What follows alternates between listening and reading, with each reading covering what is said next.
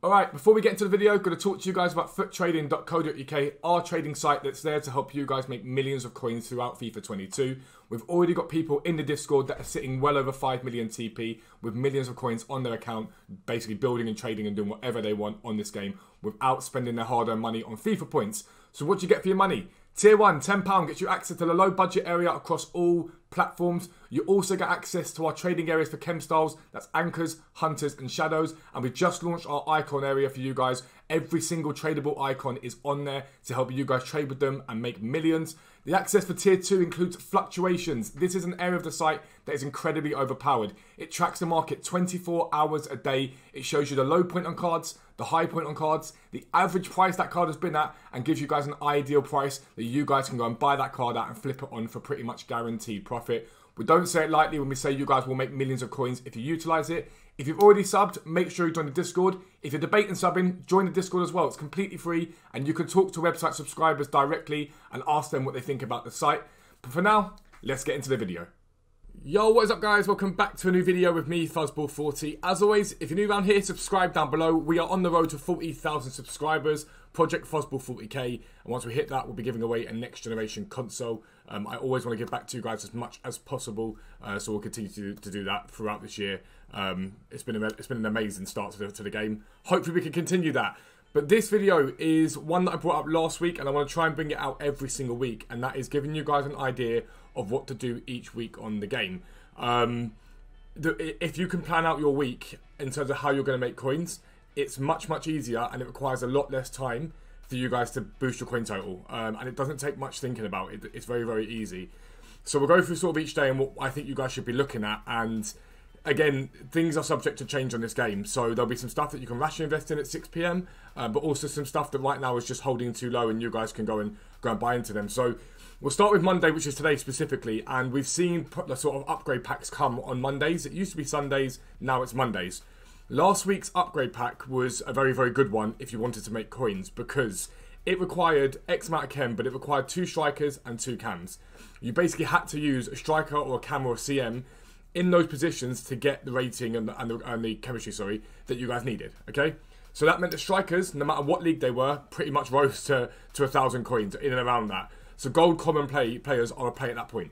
So what I would do tonight if I were you at 6 PM is go and check out what is happening on the SBC section.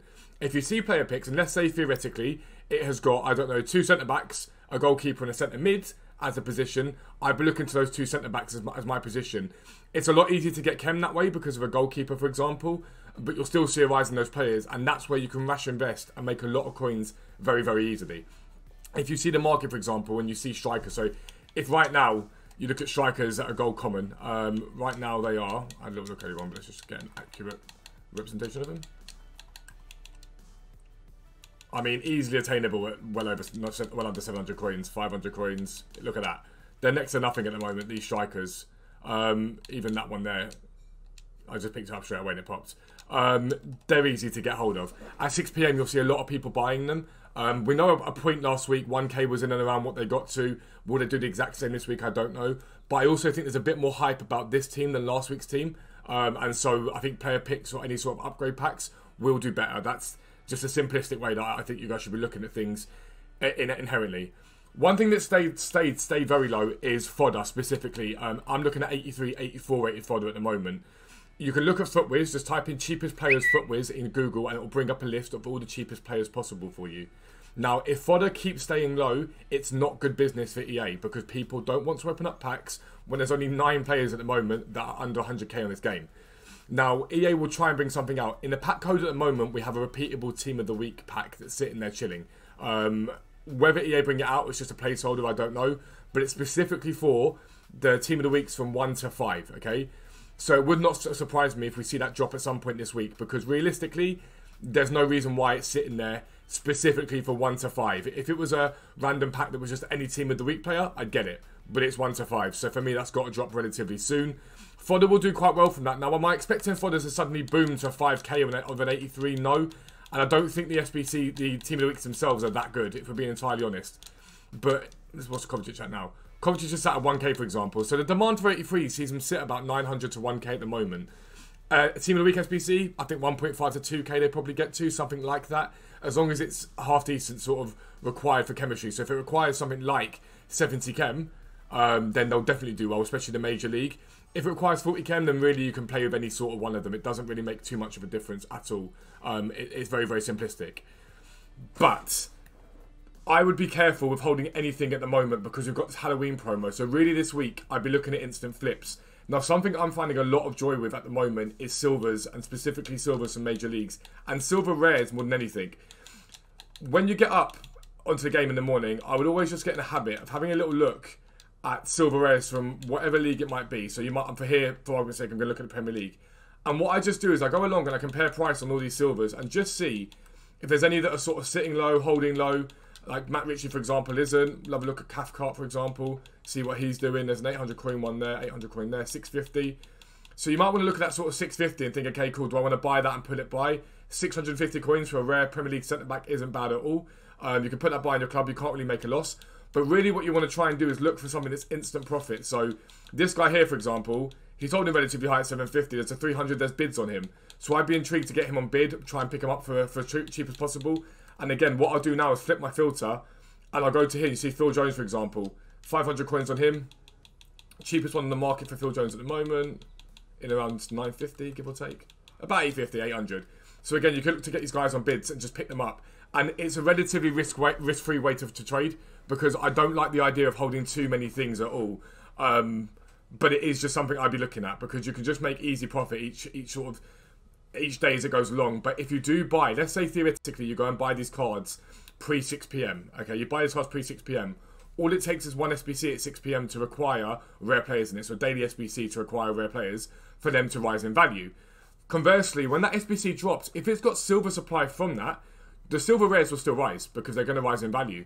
But if you guys are looking to League SBC invest, that's your time. The moment you get some sort of silver supply, that's when you go and buy the cards to invest. So it's sort of a continual cycle of making coins. So you buy your silvers at sort of early day, you sell those at 6 p.m, you then buy more silvers and you hold those before flipping them on and you keep recycling that basically and it will continually make you coins. It's easy as anything to make coins. But where do I like my coins right now? I love the idea of Team of the Week from last week. I'm going to show you it now on a footwiz basically, but Team of the Week 4 saw a ridiculous amount of supply of Team of the Weeks, okay, a mad amount of supply. And they've held very, very low since then. So, for example, you've got Bastoni. He's an 85 rated Team of the Week, sat at 15k. Moreover, Oyazabal, an 86 rated Team of the Week, who's currently sat, if you can see the team there, 14k on Xbox for an 86 Team of the Week. This week, I would 100% be looking at these cards and thinking, can I club stop these up? Gavardiol is an 81 rated, 85 pace Bundesliga centre-back who is basically discard price at the moment. Because of the no loss glitch, we saw so much supply of these cards, loads and loads and loads of them. And if we do get a repeatable Team of the Week SBC, someone like Oyazabal could be good because he'll probably get sold off in panic. It always happens. These cards get sold off in panic 24/7. And if you think, okay, cool, they're going to come down in value. If you know that Oyazabal, for example, sat at 14k, and if that SBC comes out and he gets down to 11, 12k, it's a no-brainer. You cannot make a loss on that card long term. You'll make a lot of coins on him very, very easily. And ideally, you'll probably make them this week. If we get an SBC that requires a decent amount of Team of the Weeks. If it requires a Team of the Week to go back into it again, these cards might see a slow spike at that point, realistically. And then if we look at this week's Team of the Week, there's less supply this week because no loss glitch. And actually what's happened is some of these players have gone up. So Firmino, for example, was sat at 38k for points yesterday. He's now at 44. He's done quite well. But you've got Savania, for example, 83 rated from Ligue 1. He's discard price. These cards, buy one of each of these cards and just stick them in your club. Just stick them in your club and forget they exist. At some point in the future, they're going to go up in value and you'll double/triple your coins. It's a no-brainer. It's really, really easy. And if there's even ones like Ndombele, Ndombele right now, like I say, is sitting at 16k. He's going to get supply every day at 6 p.m. But again, if he's obtainable from this Team of the Week pack, he might get down to an enough discard price. Later on in the year, an 84 rated French central midfielder from the Premier League, he's going to jump massively. Because again, you'll need him for chemistry for other SBCs. And if he's out of packs, there's only a certain amount of supply of him. The more he comes off the market, the more he rises in value. Ben Chilwell, 84 rated left wing back from the Premier League, he's 13k. These cards are too cheap long term. And if we do get a Team of the Week SBC, they will drop handsomely. They really will drop handsomely. It's something to be mindful of as you go on and continue on the game. In my opinion, it's something you want to look at. The big thing with this week is we've probably got the Halloween promo coming on Friday, and I would just be careful about holding anything for too long. What we've seen so far with promos as we go into them, each week, even with the same promo, the market dips Thursday into Friday because people are panicking about what's going to come out. Again, I wouldn't hold anything too long this week. I wouldn't be sitting there thinking, let me hold anything that's sort of got a value right now for more than a couple of days. Now, exempt from that is anything you buy at discard, like Team of the Week, so you can't really go wrong on those. But it's just to be mindful that we've got this Halloween promo on Friday, and I think there's big coins to be made in that promo. This is where I think content starts to rack up, and so I'd be mindful of that. We will bring out a video to go over that in detail, but that's really where everyone's now anticipating, that new promo coming, and I think content does ramp up. But those are some of the things you can be thinking about this week in terms of making coins on the game. They're all very easy, very attainable things to do, stuff you can do throughout the week, especially at a lower budget. But even if you're a higher budget, I see people go, oh, I've got $1 million, so I'm not going to trade with silvers. Why? It makes no sense whatsoever.